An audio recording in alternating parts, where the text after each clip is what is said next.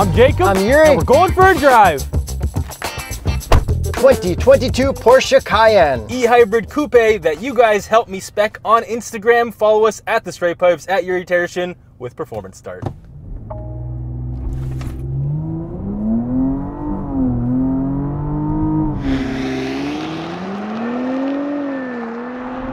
That is smooth. and it sounded really cool. Yeah. Horsepower and torque. 455 horsepower, 516 pound-feet of torque from a 3-liter turbo V6 plug-in hybrid. So back to the start, what do you mean we spec'd this out? Okay, so Porsche gave us the opportunity to actually spec out a press car, and they built it, so now we're driving it. Yeah, because we've been bugging all manufacturers to let us spec it out, because sometimes manufacturers have not the coolest press cars, but Porsche's been usually pretty good. Yeah, so what happened was a couple months ago, we suggested doing it through Instagram, so if you follow us there, you could have been part of this, where I had a spec, Yuri had a spec, and then we made all of our Instagram followers vote on the spec. You guys thankfully voted for my spec, and Porsche now built it. Yeah, I mean, I think my spec was cooler with the more like white body match cladding and the color match wheels, but this one does have some really amazing features. And part of why they wanted us to spec out a press car is they actually wanted to use this as an opportunity to show what they have in the Porsche Exclusive Manufaktur catalog, because there are so many options. It's crazy.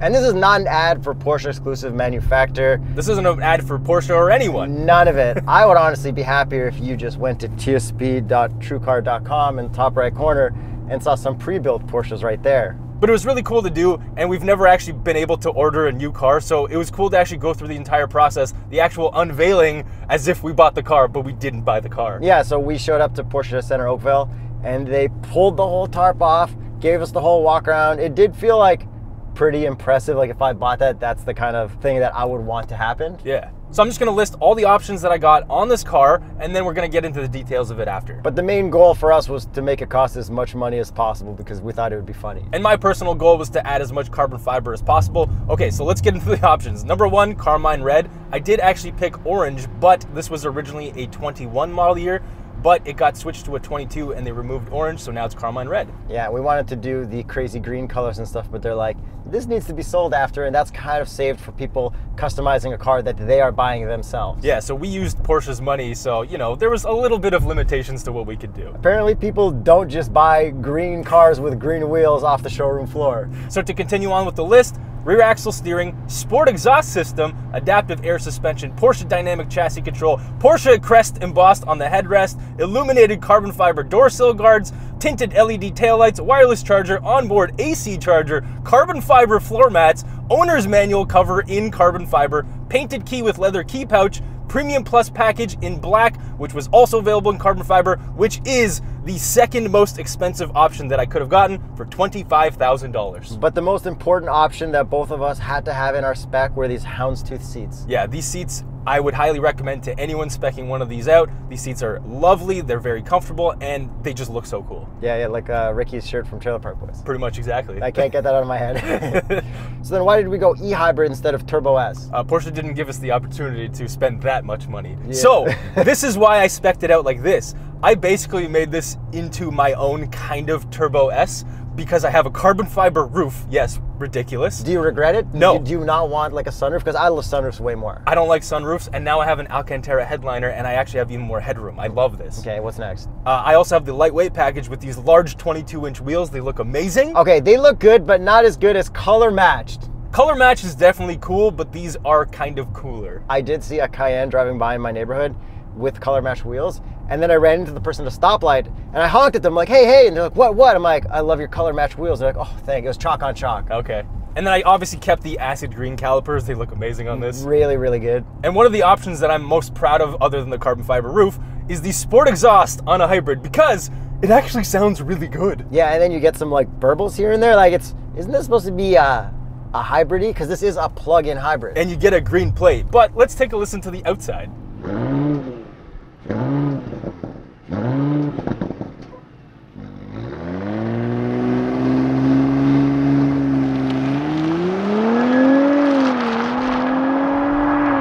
And the tone of it actually sounds really good, and since it's a green plate, you can drive in the HOV lane. Like, It's really cool to have the best of both worlds in this because you can drive on full electric. So I'm gonna go into e-power mode right now, and gas engine's about to turn off.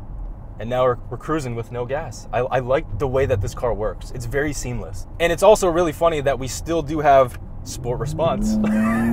It's like, this is awesome. Because it's like you can be economical, but then you could also be extra fast because of electricity. Yeah, because you also get the boost from the hybrid motors. Like, this is a really good system. And two of the other options that I'm also most proud of, the carbon fiber floor mats, which they said was a very rare option. How much do they cost? They're like $1,400 or something. They look so cool, but yours is already like kind of scuffed. Not scuffed. It's not scuffed, it's just dirty, yeah. But then the carbon fiber instruction manual. Yeah, that's another very rare one. That is hilarious. That's like over $1,000 for that. Yep. But it's also awesome that they do offer this kind of stuff, because if you do have the money for it, you can do this. And then all of the other journalists in Toronto are going to get to drive this as well. So whoever writes for the Toronto Star, who had that article featuring us, shout out Toronto Star, they're going to review this in the Toronto Star too. Yeah, and there are actually a couple options that I feel like I may have omitted, but I have justification for that, Yuri.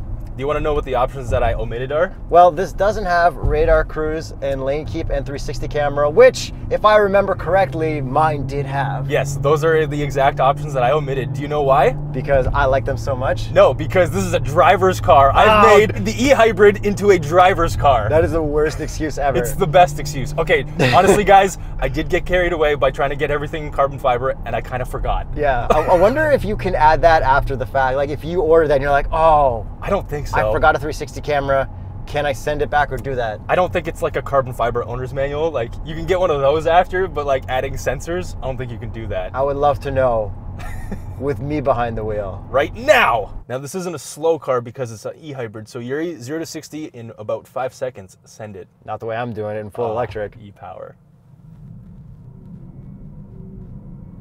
Full electric? Yeah. If I go any harder, then it's gonna... Turn on the gas engine.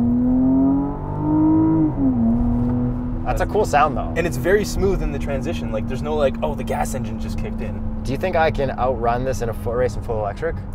Maybe for a couple feet. So apparently this has a full electric e-launch, so I'm gonna foot race that.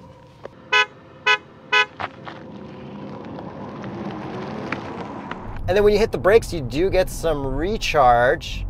Yeah. How quickly did it fill up the battery when you ran out because you didn't plug it in to charge overnight? Yeah, so this is a plug-in hybrid, but it can also self-charge, so you can actually customize that through the infotainment in your vehicle settings. You can go into your hybrid mode and then change it from hybrid auto into e-charge. So in about half an hour, maybe an hour of driving, I got about 50% battery, which the gauge indicates is about 21 kilometers. Now, this is rated at 27 kilometers, but if we have 50% and we're already at 21, I think this will actually significantly exceed the rated range. Which is nice. Yeah. All right, cliche corner, automatic, full hybrid. Oh, let me know how it sends, because I didn't actually send it. Ooh, this is nice. Well, it's got huge tires on it, so it's got mad grip.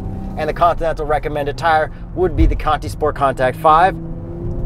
This thing just feels like any other Cayenne. Yeah, it's enough sporty for the amount of hybrid that's in it. Yeah, like this handles it really, really well, and we do have the rear axle steering too. GTS, not the sweet spot. Ooh. E-hybrid, sweet spot. Honestly, it kind of is. I actually have a lot more appreciation for this car after driving this. Okay, and this being a coupe, we haven't driven a coupe yet, that's why we spec'd one of these out. We've got the little cool spoiler on the back that goes up and down, and then when you go faster, it goes up even more. I think overall it looks cool, and then what we did is we made the spoiler red. Yes, I did. Mine was also white with black behind it, but you can have some color there as well on the roof too. And seeing this in person, I have always said that the Cayenne Coupe is my favorite of the coupe SUVs, and this confirms it. And then infotainment-wise, Apple CarPlay, Android Auto, wireless, Sirius XM, all that stuff we usually have, and all these ones that are all pretty much exactly the same. Yes. And you can also customize your sport exhaust system in there, which is cool. Yeah, it's actually kind of hilarious that you have that. Honestly, just leave it on because it sounds really good. And then this being a coupe, if we fold everything down, we do have a bit less trunk room, but I feel like not too much less. And then as for back seat room, is it any less because it's a coupe? It is less, but I actually don't feel like it's less because I'm still very comfortable in here. Especially because of the houndstooth interior. Extra comfortable. And these seats up here are also very comfortable. They're bolstered just enough. Yeah, and then driving-wise, I got the perfect Porsche steering wheel, like every single Porsche. Paddles, everything about this is just nice, normal, good Porsche. And this is an 8-speed auto. It's actually not a PDK. It doesn't shift as fast as a PDK, it's smooth, but that also helps with its towing capacity of 7,700 pounds. Yeah, I'm just gonna floor it in hybrid mode. It took a while to downshift, boost, turbo, and then get into the right gear. It's not what we're used to from driving Porsche GT cars, but cars. I get it. But now put it into Sport Plus and do the same thing. Much quicker. And if I click the Sport Response button, yeah, then it's right to it. Okay. Warp speed. They literally solve everything exactly with this mode button. Because you could be in e-power. Here, go to e-power, and now Sport Response. Oh, wait, let me get into full electric. Okay. Takes a little while for it to kick down. Still realizes I'm all hyped up on there. We Mountain go. Better. That's as quick as I could expect it to be. So some things that I really don't like about your spec is that you did not get the cladding body matched, and the front was not body matched either. Honestly, I think it probably would have looked even better with that, but I'm okay with this. I really like the whole cladding and like the front and the bottom all matched up. But these wheels are like, I mean, for not the color match wheels, they're like pretty sick. I mean, they're like GT car wheels. They're friggin' awesome. Yes. But I will say this, if you want better ride quality, you should probably get a smaller wheel because the ride quality is really good. We do have adaptive air suspension with this. It rides very well compared to other cars, but I can feel like having a little bit more sidewall would definitely help. And then even though we don't have the 360 camera, we do have sensors all the way around, which still will stop you, should stop you from bumping into stuff, but you know. Exactly. And then as for the gauge, it's the newer style with the analog in the middle and then the digital on the side, and we do have the green needle. So that's all cool, really easy to read. I am not offended by any of that. And I did get some carbon fiber on this interior. There is some gloss black. I tried to delete as much of it as I could, and I think I did a pretty good job. And if you guys want to be part of the next thing, who knows if another manufacturer will let us do this? Who knows if Porsche will ever let us do this again? Follow us on Instagram because this was really fun to do. Because you guys actually voted on the one they built. Yeah, like actually 100%. This is real. As disappointed as I was in all of you and your voting, they legit stuck to it. They're like, whatever you vote on Instagram. Yeah. Unless it's Mamba Green with Mamba Green wheels. Yeah, because the Porsche Exclusive Manufaktur and the types of paints you can actually get their custom paints, but you can also get the custom paints plus as well. Okay, so they told us that if you want to get a custom paint, they have like hundreds of approved colors already that aren't already listed on their thing. And then you can get crazy one, like what's the metallic chameleon on the GT2 RS? That's like $100,000 paint job. Yeah, something like that. It's ridiculous. So like if you have enough money, you can do whatever you want. But it takes long. Yeah, and they have to approve it. They have to go through a whole testing process and stuff because like they don't want to paint a magnesium panel that's going to look different than a plastic panel. And it needs to like wear the same over time or something like that, which is actually like admirable that they do that and they're not just going to throw anything out the door. Yeah. So before we get to the price and before you go on the Porsche website and spec your own out, if you're looking for a ready-to-go Porsche, click the TrueCar link in the top right corner. For discounted price offers. If you live in the United States. So this one starts at $101,600. Canadian. And this one I spec'd out to $151,635. I think it's an awesome price for a GTS alternative, which is actually the new sweet spot. And I'm pleasantly surprised at how good the Coupe looks in real life. I fully agree, and I think having a plug-in hybrid version of this car makes a lot of sense for a lot of people, and I really like this car now. And then let us know what we should spec out next in the comments below. Hey, Porsche Exclusive Manufaktur, if you could just add one more option for me, that'd be lovely. 3, 2, 1, a passable visor. But the cup holders are all right.